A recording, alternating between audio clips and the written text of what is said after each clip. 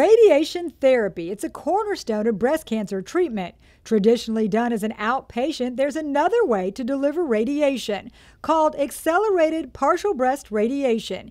It attacks cancer from the inside. It's a catheter with a balloon on the end. The balloon goes in the lumpectomy cavity, so that void where the tumor came out, this part hangs out of the patient.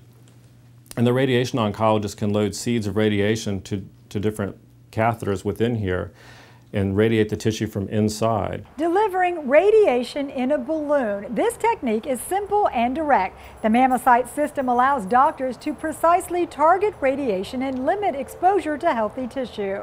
Traditional whole breast radiation is external, so it has to go through the skin to get to the breast tissue, and unfortunately the skin gets most of the side effects. This avoids that and focuses the radiation right where you want. The catheter stays in the body for the duration of treatment. The radioactive seeds do not. So the patient's not walking around with radiation in them. It's only put into the catheter for a short time, about 5 minutes, and then pulled back out, and then the patient goes on their way and goes about their normal activities with this catheter in place. Another bonus, this internal radiation therapy is much quicker than its exterior counterpart. Using a device like this, you can give the radiation in 5 days, whereas traditionally you would give the radiation over 6 weeks. In 5 days' time, the catheter and balloon come out, giving women the treatment they need without undesirable effects. For Lee Memorial Health System, I'm Amy Osher.